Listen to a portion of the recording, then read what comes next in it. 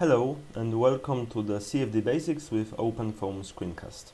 Today I would like to show you how to prepare a simulation of flow over backward facing step with OpenFOAM using various turbulence models. Firstly, we need our simulation geometry and condition. I use the conditions described in this article for Reynolds number equal to 800. So this was our geometry and this will be our reference case. From this picture we can see that our reference height, reference length to compute Reynolds number is equal to 1 and the Reynolds number is equal to 800.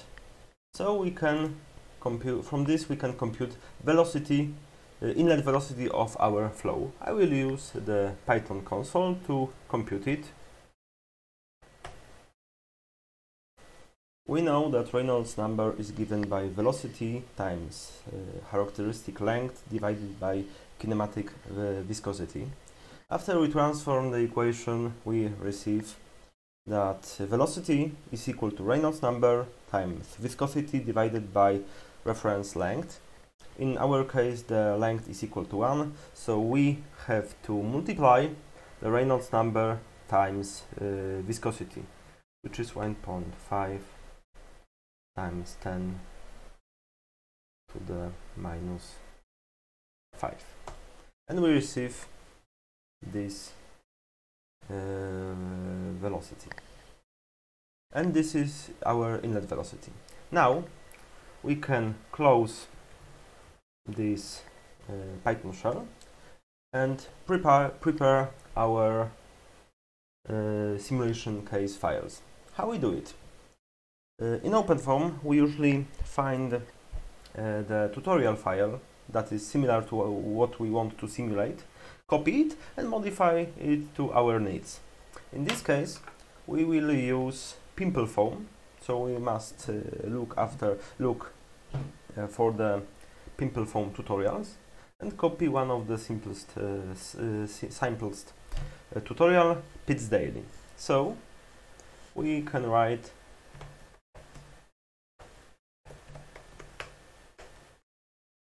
its incompressible solver using Reynolds averaging, and we want to name it, for example, step k-epsilon. Because this Pitts Daily tutorial is computed using k-epsilon. Firstly, we use this model to compute our flow, and then we switch the model to k-omega SST. So, as you can see, I prepared a block mesh dict for you. We'll paste this block mesh dict into the description. The important thing to notice here is that we have following boundaries in our case: walls, inlet, outlet, and front and back. We are trying to model two-dimensional flow, as you can see here. On the z direction there is only one element, so OpenFOAM will treat our case as two-dimensional. Because of that, we have to insert this front and back boundary condition, which type is empty. So OpenFOAM won't solve anything on front and back of our model. So let's copy this block mesh dict into our case and generate the mesh.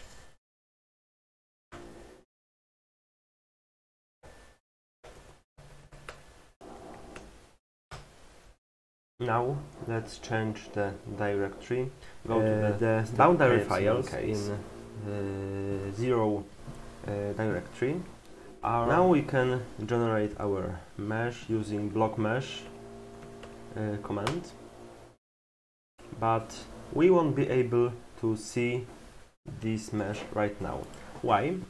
The boundary files in our 0 directory are adjusted to pits daily, which had a bit different boundaries.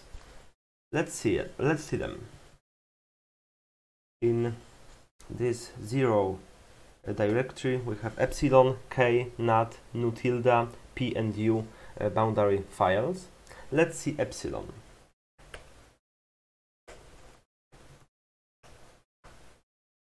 We see that here we have inlet, outlet, upper wall, lower wall and front and back boundaries. We don't want upper and lower wall. In our case we have only walls boundary condition. So let's delete one of these and change lower wall to walls. Another thing that we want to change here is the values of epsilon for this case. In our case we have a much lower velocity, much smaller velocity, and because of that the epsilon, nu tilde, k will change. How? Let's compute it. We can use various tools over the internet, but I think that most suitable for OpenFOAM is the one given by Wolf Dynamic.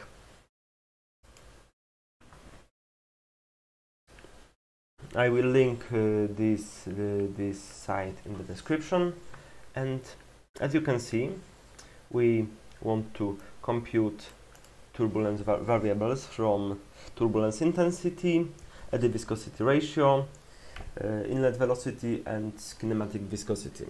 So they are given here, and from here we have k, epsilon and the omega. So let's paste this turbulence dissipation ratio into our file.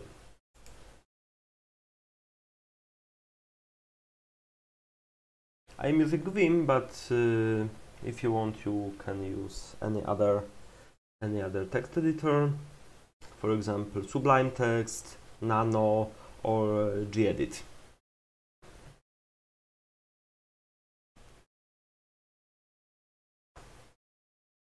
So we are done with epsilon. Now we want to save it and change the remaining files. Next is k.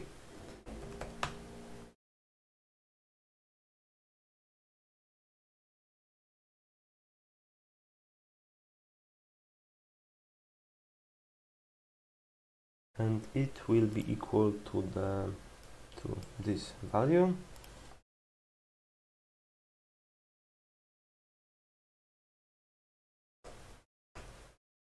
And we want to delete one of these boundaries and rename this one to walls.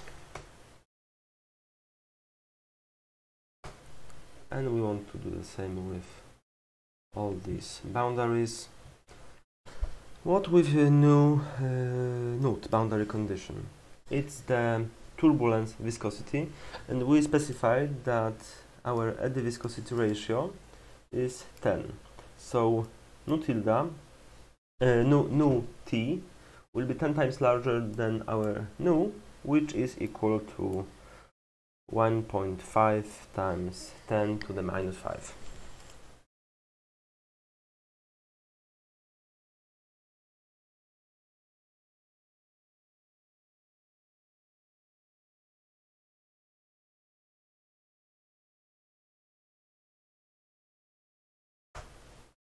And once again we want to remove this one and rename this one.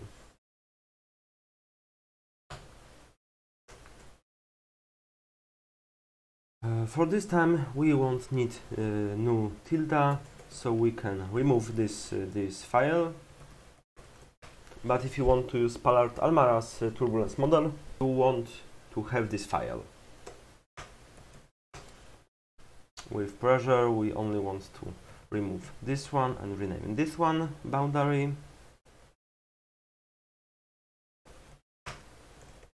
And for velocity first we need to change the inlet value and once again remove and rename.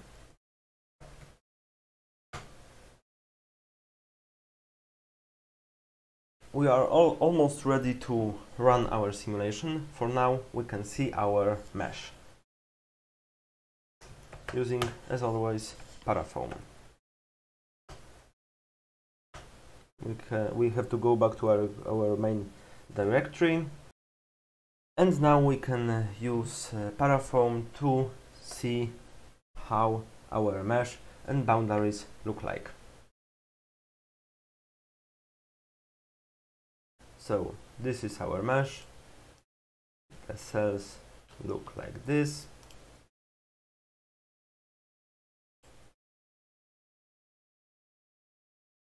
Here we don't have any boundary layer. As for the boundaries,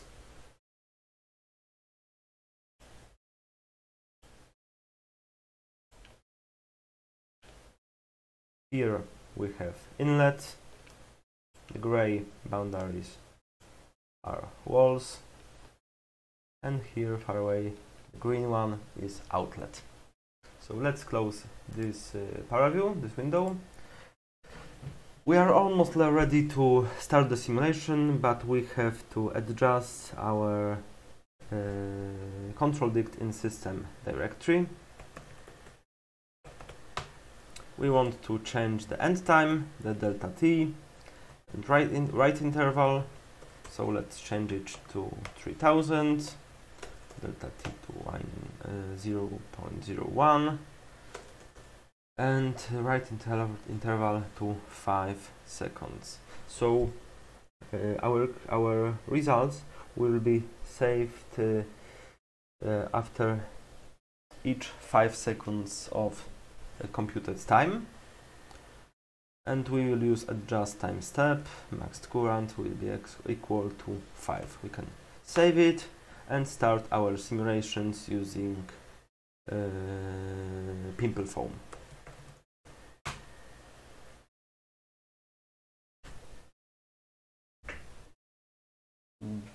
For such a simple case, this simulation time is very slow. So how we can change it? We can use the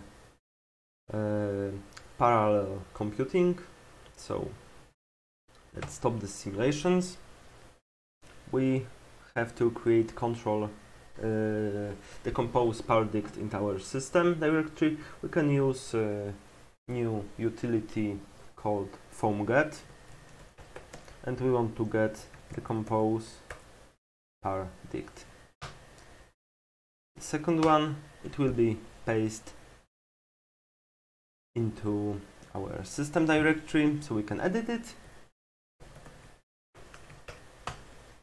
We will be using four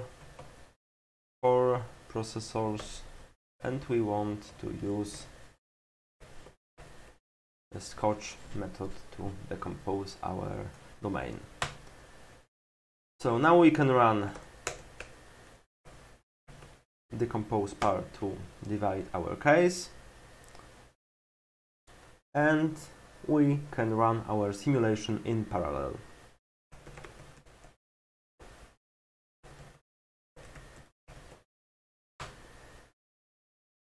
And now it computes much faster. After a few minutes our simulations are complete, so now we can visualize our results. We have two options to do it, because we conducted our simulation in parallel.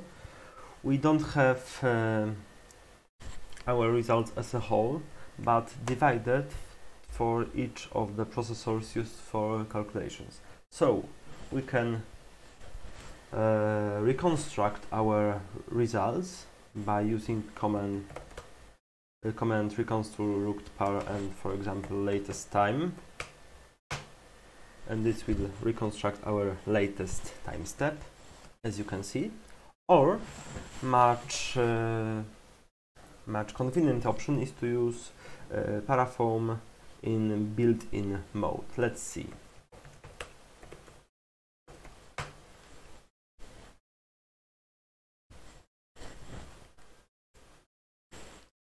We see that we have only one time step here, but if we switch to decomposed case, now we have much more time steps. And we can see our flow. Let's visualize our streamlines by using stream tracer. Change this resolution to 200, this to line going through the middle of the vortex. For example, 6 and 6 line, and after a while we can see our vortex.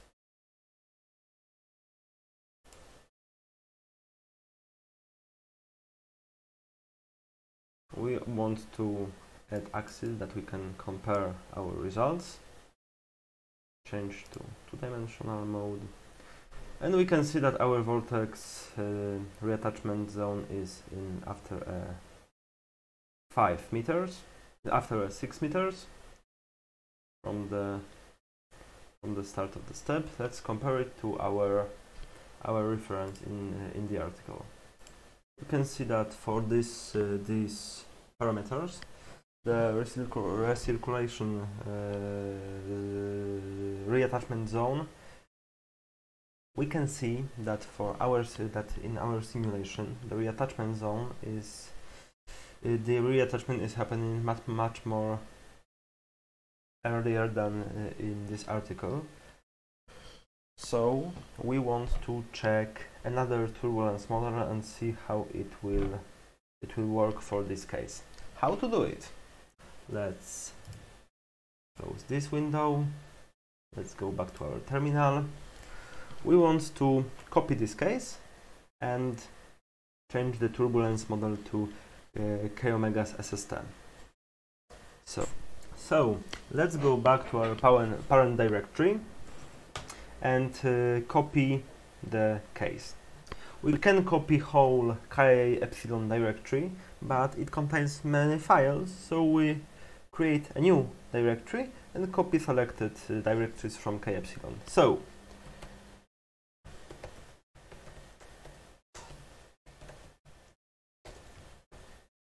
and copy 0, constant and system directory.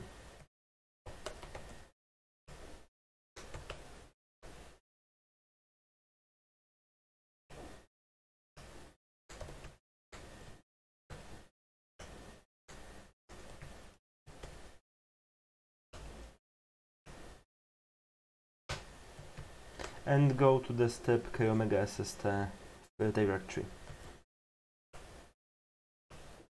Now we want to change the turbulence model from k-epsilon to k-omega SST. Where we can do it? In the constant turbulence properties file. So let's open it and change k-epsilon to k-omega SST.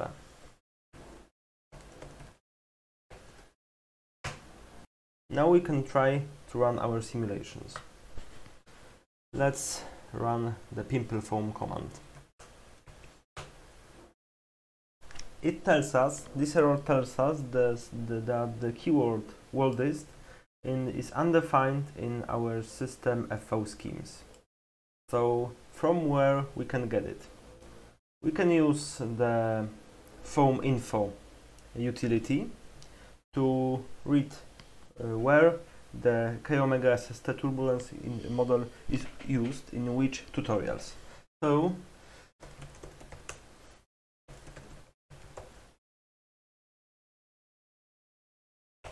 we will use a option, so it will show us every tutorial. We need to select the k-omega SST base because this model is used both in LES and in RAS turbulence modeling, so this one, and we will use files from incompressible simple foam motorbike. I know that SimpleFOAM is steady-state solver, but in case of changing turbulence model, it doesn't matter. We only copy the settings of model, not the settings of the solver. So open a new terminal, go to this directory. So we copy it, change directory, paste.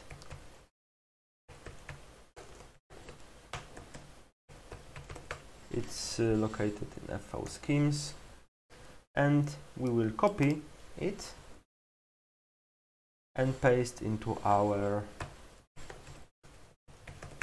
FV schemes. So, can we now just start our simulation? Let's see. Now, the solver tells us that it can't find file 0 omega. In this file, the boundary and initial condition for omega variable are described. In k-epsilon turbulence model, we used k and epsilon variables, and in k-omega SST model, we are using the k and omega variables. So we need another file describing the boundary conditions for omega in our 0 directory, and we can take it from this motorbike case. So let's go to the 0 directory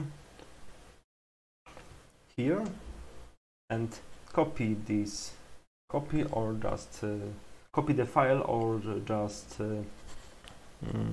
the text inside to our k-omega SST. Let's make omega, copy and paste. And now we have to adjust this the file to our case. So we want to have inlet, outlet, walls, and front and back. So copy the outlet. We can use this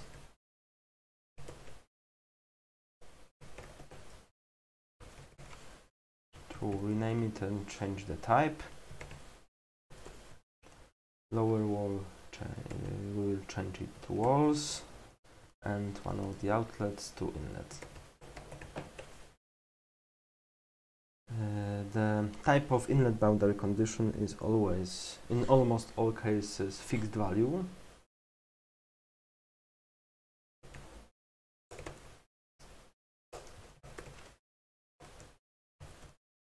But what is the value of our internal fields? Once again, we will check the values from our Wolf Dynamics calculator. So the specific turbulent dissipation will be equal to 0.00036. So let's copy it and change it here to uniform, not turbulent omega, but the exact value. And we have also to remove this one. And now we are done with this file, inlet, outlet, walls, and front and back. So let's save it, go back to our main directory and start the simulation.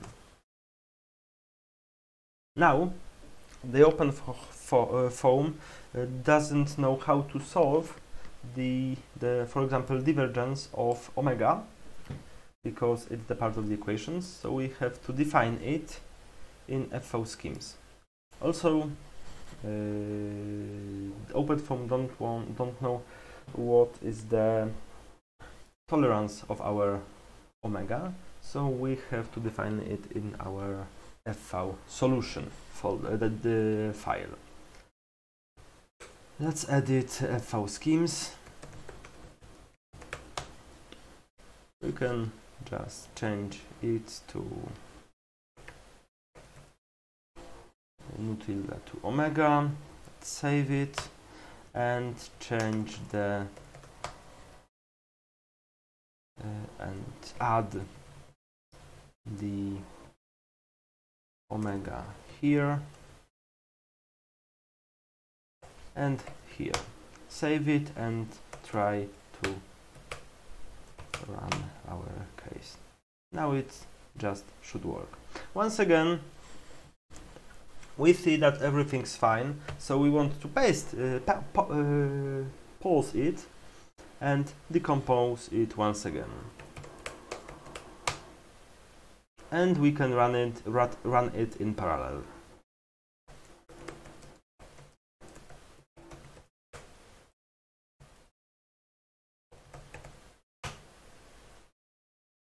After a while, simulation ended, and we once again can compare our results from the results shown in the article. So, once again, we will use ParaFoam in built-in mode. Open it.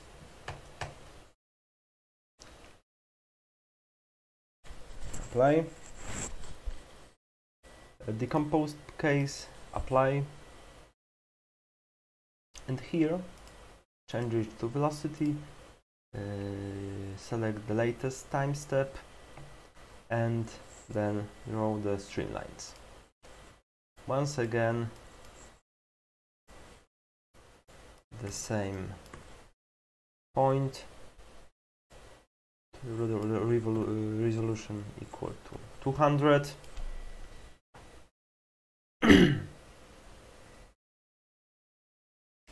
And we see